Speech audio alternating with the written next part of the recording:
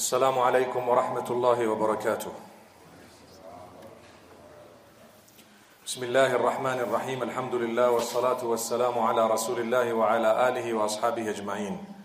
All praise is due to Allah subhanahu wa ta'ala. Blessings and salutations upon Muhammad sallallahu alayhi wa sallam, his household, his companions. May Allah subhanahu wa ta'ala bless them and bless every one of us and grant us goodness in the dunya and the akhirah. Ameen. My brothers and sisters, whenever there is something important, we need to prepare for it. This is not only when it comes to sports or when it comes to a rehearsal of an event that we are planning to host, but rather, more importantly, it is also when we have something religious, something connected to Allah subhanahu wa ta'ala, something connected to our faith that is absolutely important. We need to plan and prepare. For example, if you have a day of Eid, the day of Eid requires lots of planning, lots of preparation. You need to first plan on the level of the masjid, for example, the timing of the salah, who will lead the salah, how long it may, for example, last, what will happen at the masjid, the sound system, for example, the facility, how many people are expected to come. All this is part of preparation. Then, if we were to have the people who attend, they would also need to prepare. How am I going to go? Who's going to take me? What am I going to wear when it comes to the day of Eid? What am I going to wear? What am I going to do for the rest of the day? And so on. Now, the best and the most spiritually elevated season is the season of fasting. And that is known as the month of Ramadan. Every time we hear Ramadan, even the non-Muslims know what we're talking about. They know that people become Muslims for that month who are already Muslims. What that means is they take their religion seriously for a month. Those who go to the nightclubs on the last day of Sha'ban, they tell their comrades that, you know what, you're not going to see me for a month. It's Ramadan. Come the day of Eid, unfortunately, you and I know what happens. Those who commit sin, they say, listen, it's the month of Ramadan, no more drinking. But my brothers and sisters, let's ask ourselves a serious question. Is it not that we achieve so much of spiritual elevation in Ramadan? We feel so close to Allah subhanahu wa ta'ala in the month of Ramadan. We can feel the barakah and the blessings in the month of Ramadan. Do you know, one of the reasons is because we have dedicated ourselves to Allah. We have dedicated ourselves to being proper Muslim. As a result of that, we achieve so much of calmness. We achieve contentment because we are now closer to Allah. We are fulfilling our salah. We are engaging in extra prayer at night. We abstain from that which is prohibited or that which would incur the wrath of Allah subhanahu wa ta'ala. As a result, you feel good. Ramadan, you know, the body feels good. The mind feels good. We all feel very good. People are generous. People are smiling and so on. That is the beauty of the obedience of Allah subhanahu wa ta'ala. So I invite yourselves and myself to say, from now, if we are to obey Allah, from now, if we are to dedicate ourselves to Allah, I promise you, we will already start smelling the scent of this contentment and goodness. And more so, beyond Ramadan, if we continue, I promise you, we will taste the sweetness of that blessing and mercy of Allah subhanahu wa ta'ala way beyond the month of Ramadan. This is why there are two important things for us to note. Number one is during this month of Sha'ban, the Prophet sallallahu alaihi wasallam is reported to have fasted more than any other month besides Ramadan. So there is a narration that says the Prophet sallallahu alaihi wasallam did not fast any month outside of Ramadan more than he did during the month of Sha'ban. One might ask, why? Well, there are many reasons. But obviously, the prime reason would be to earn closeness to Allah. And if you gain closeness to Allah, what happens? If you gain closeness to Allah subhanahu wa ta'ala, automatically everything starts falling into place. You are content even when something, in inverted commas, bad happens to you. Why I say that is because in essence, for a believer, nothing bad actually happens. It's just a test from Allah. It's temporary. It's in this world for a little while. You will be tested with pain, with hardship, with difficulty, with loss in terms of life, loss in terms of sustenance and wealth, loss in your business, perhaps a little bit of hunger, sickness and disease. All that is part of your test in the world. Every soul goes through that during their stint on earth. May Allah subhanahu wa ta'ala make it easy for us. So you become content because now you are plugging in with Allah. You start fasting during the month of Sha'ban. The Prophet sallallahu alaihi wasallam used to fast regularly every Monday and Thursday. Every Monday and Thursday. No one on earth debates this. It's a sunnah that was practiced by the Prophet sallallahu alaihi wasallam on most occasions. With us, I promise you, some of us, a lot of us, the majority of us, we haven't even done it once.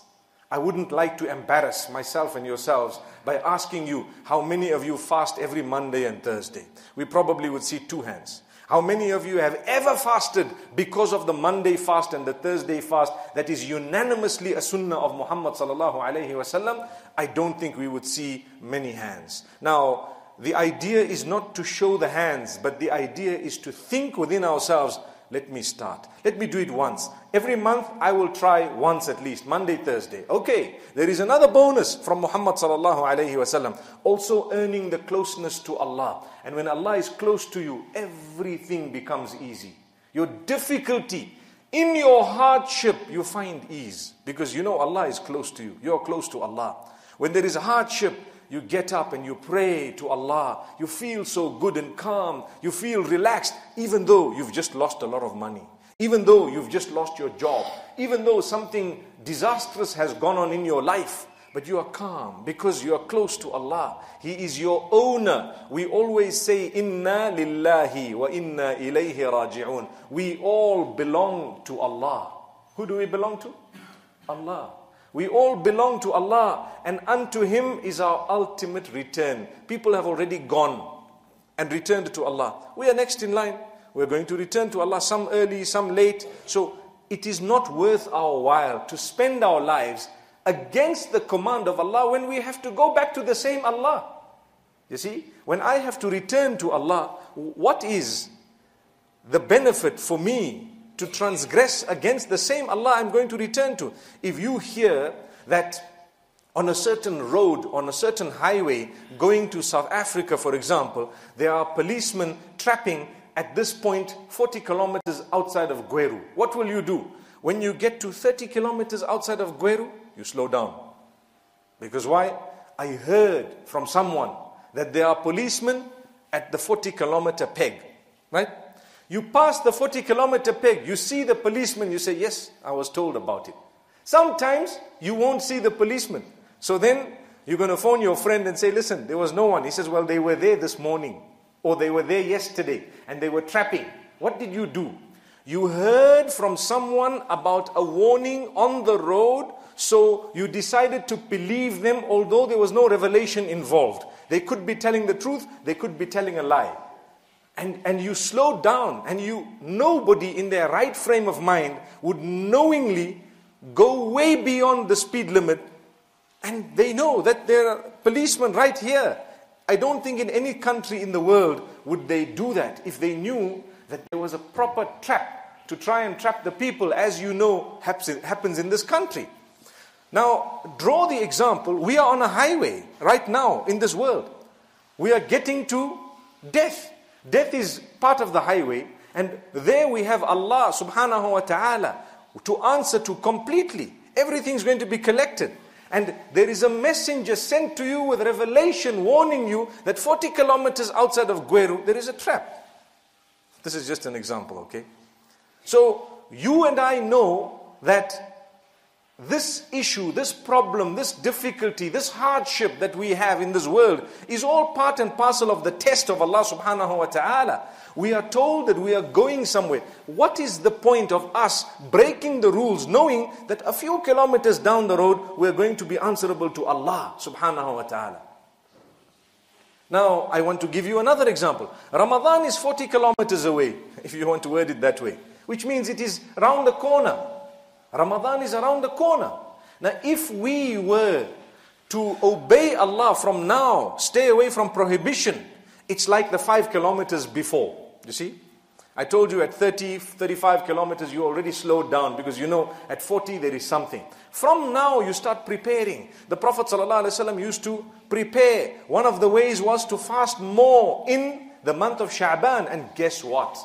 After the month of Ramadan, he didn't give up. He says, whoever fasts the month of Ramadan and thereafter follows it through with 6 more fasts of Shawwal, for them all their previous sins will be forgiven.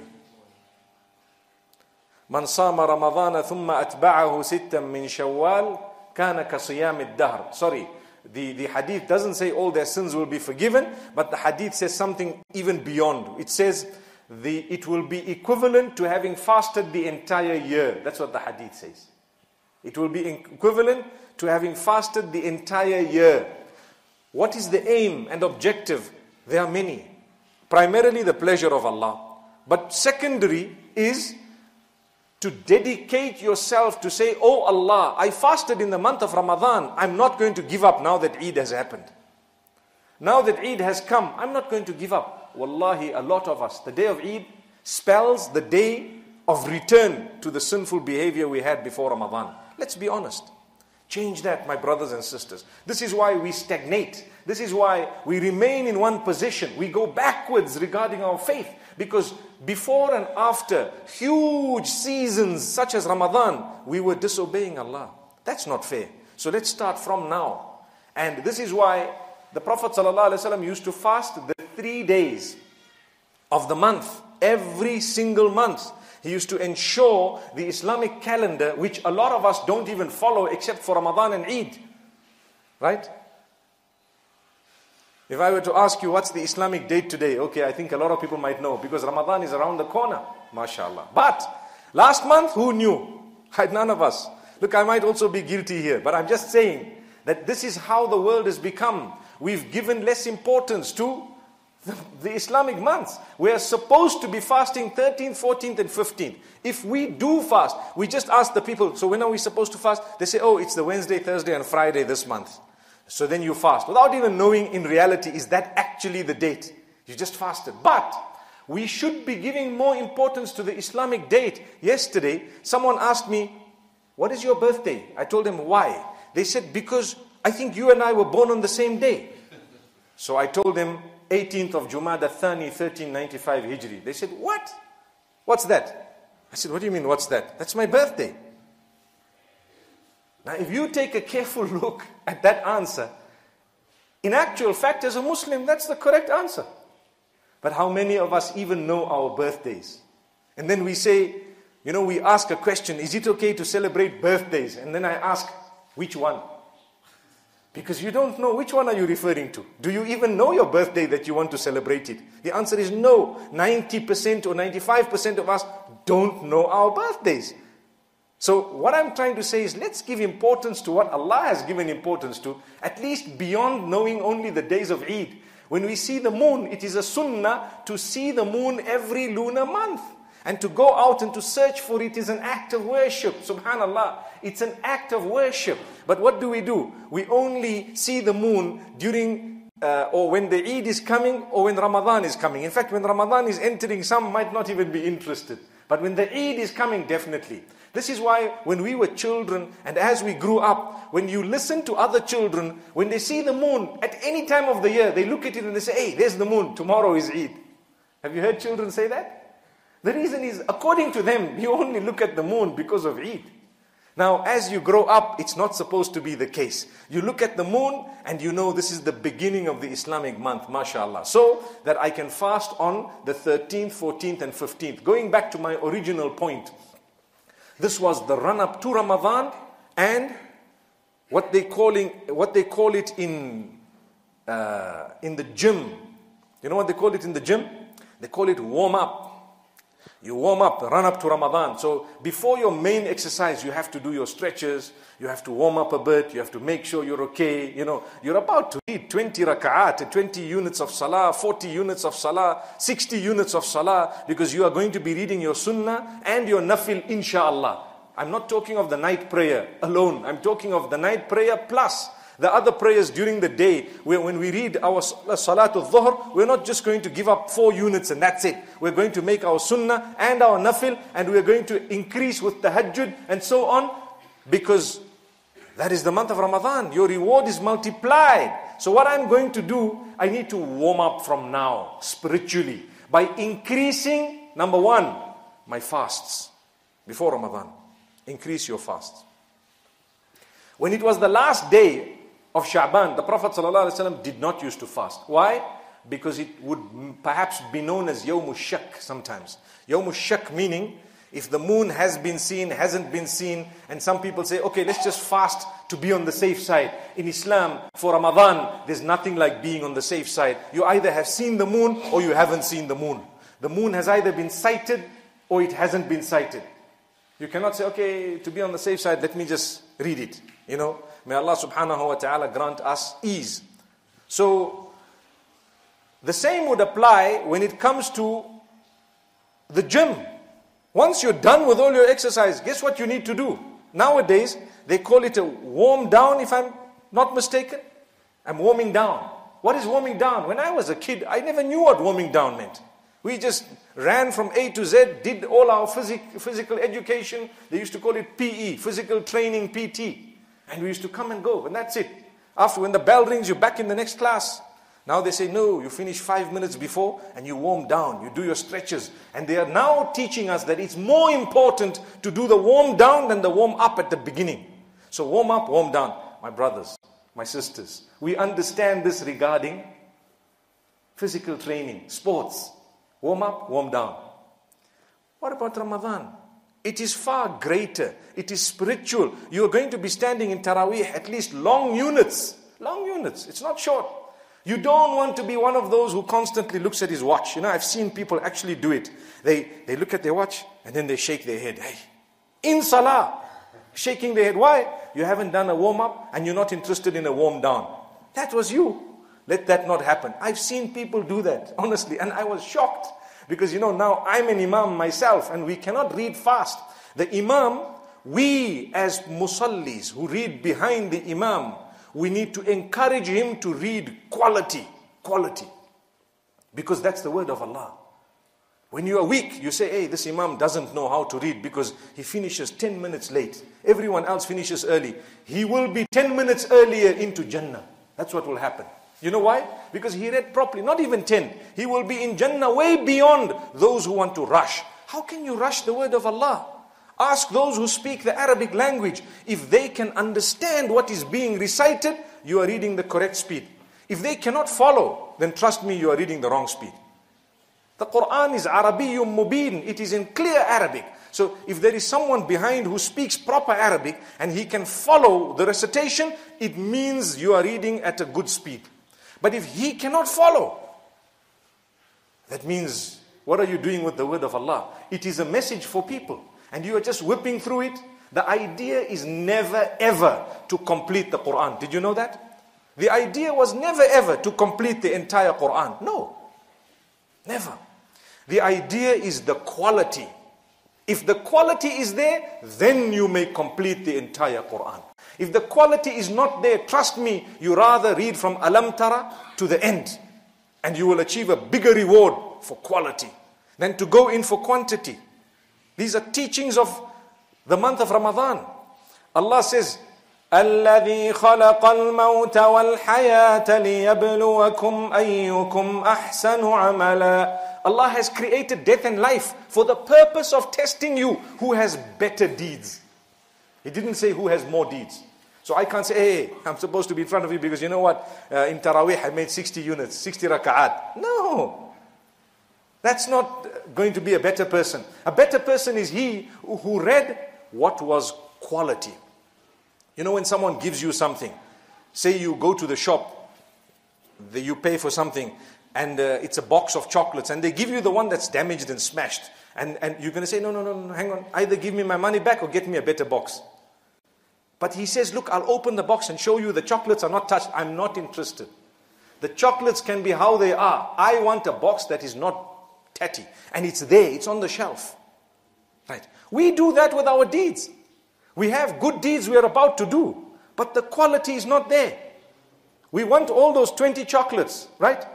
But now we don't mind anything, it's damaged, not damaged. But for the other chocolates that we're going to eat, we want a proper box. Make sure, wallahi, when you are presenting your deeds to Allah, put it in a proper box, pack it nicely, be beautifully comfortable. When you say Allahu Akbar, forget about the whole dunya. Forget about everything that's going to happen outside. You know, in some of the masjids, mashallah, they distribute milk after in the evening, for those who come later on. Some people even have food. It's not part and parcel of the Taraweeh, not at all. But it's just in order to perhaps feed those who've come from a distance. Some communities don't even understand that, for example, because they say, why are you giving food? What's the issue? Well, we're giving food because people have come from far and wide, and you know what? They need to have something at least, and we thought, let them concentrate rather on the salah than on the food. Now, still there are people who say, hey, you better finish quickly because the milk is going to get cold. Or because the food is going to get swiped. I'm going to only be getting from the bottom of the dish, you know.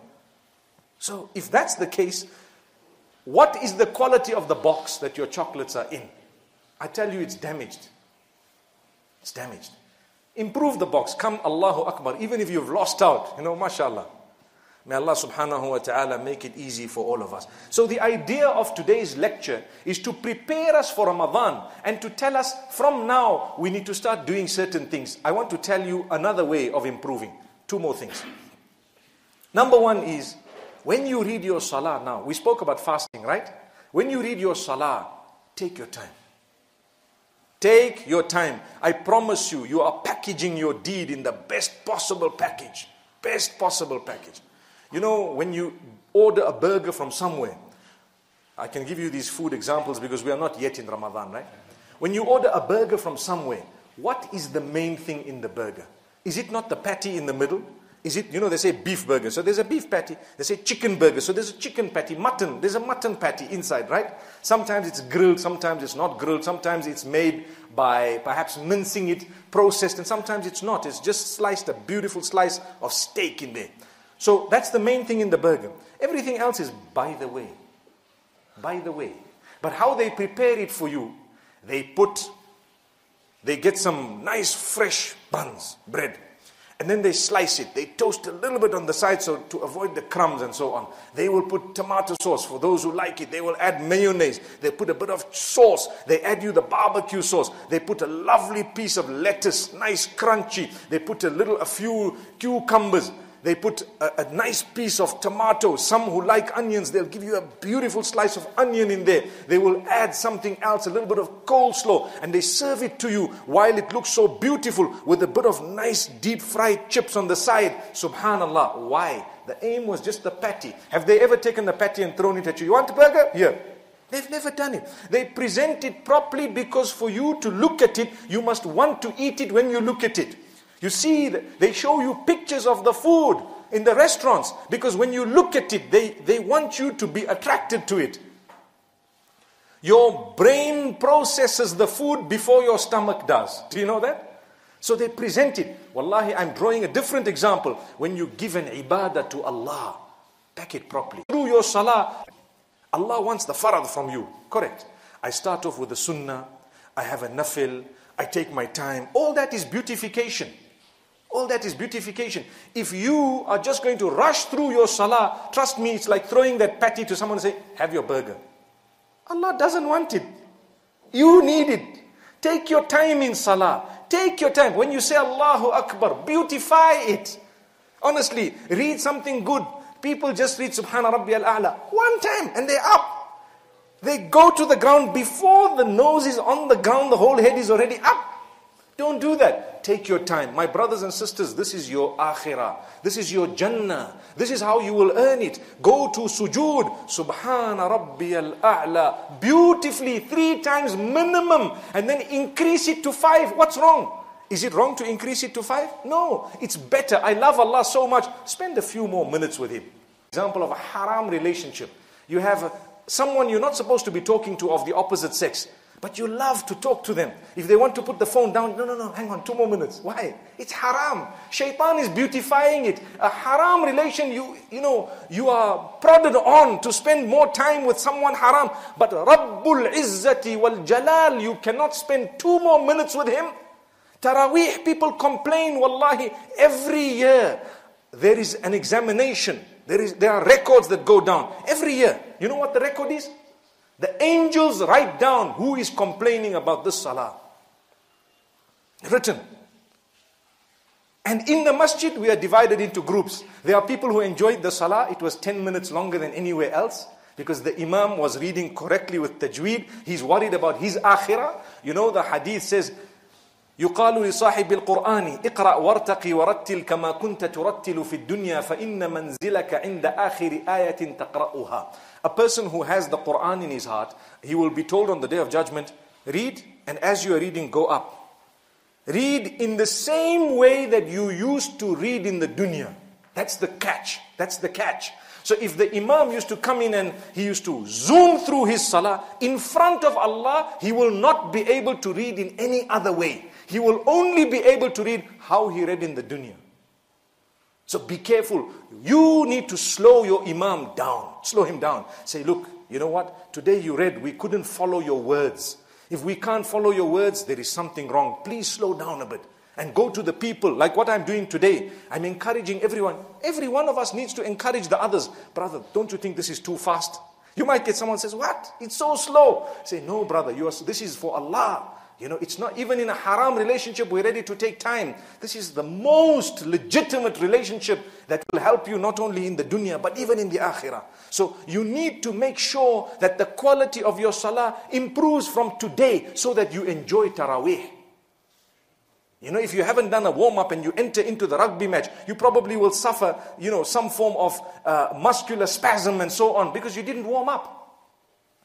Remember, it's a different example for Ramadan, but the Prophet ﷺ used to fast in Sha'ban a lot. He used to also, the salah and the quality of the salah, I don't even need to talk about, because that was the Nabi of Allah, sallallahu alayhi wasallam. And the last thing I want to tell you, my brothers and sisters, Ramadan is the month of the Quran. From now, I encourage yourselves and myself very, very strongly. From now, pick up the Quran every day. Preferably in the morning. It's good. And read at least one verse. How much? How much? At least one verse. It will change your life. I swear by Allah, it will change your life. Every day. How many minutes will that take? You know, on WhatsApp we spend 5 hours, no problem. This will take 5 minutes. And on the same phone that you have WhatsApp, you have downloaded the Quran already, but you've never used it.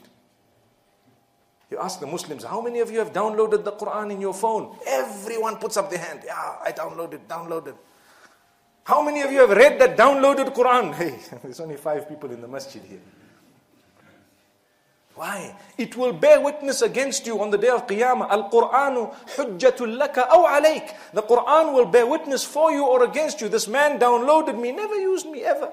It was just, and there were so many in the masjid and elsewhere and in the house, we never used. The Quran will help you to enter into Jannah. It's the word of Allah. It will bear witness for you. It has intercession. Amazing. The Quran and your good deeds, they will intercede on your behalf. So develop a relationship with Allah through fasting, through reading more salah, and through your relationship with the Quran. May Allah subhanahu wa ta'ala grant us all the best month of Ramadan, and may Allah subhanahu wa ta'ala bless you all. May Allah subhanahu wa ta'ala really make us from those who can benefit from this beautiful month. Perhaps next week you may hear a little bit more about this beautiful month of Ramadan and how we can prepare for it in other ways as well. أقول قولي هذا وأستغفر الله لي ولكم ولسائر المسلمين فاستغفروه وصلى الله وسلم وبارك على نبينا محمد.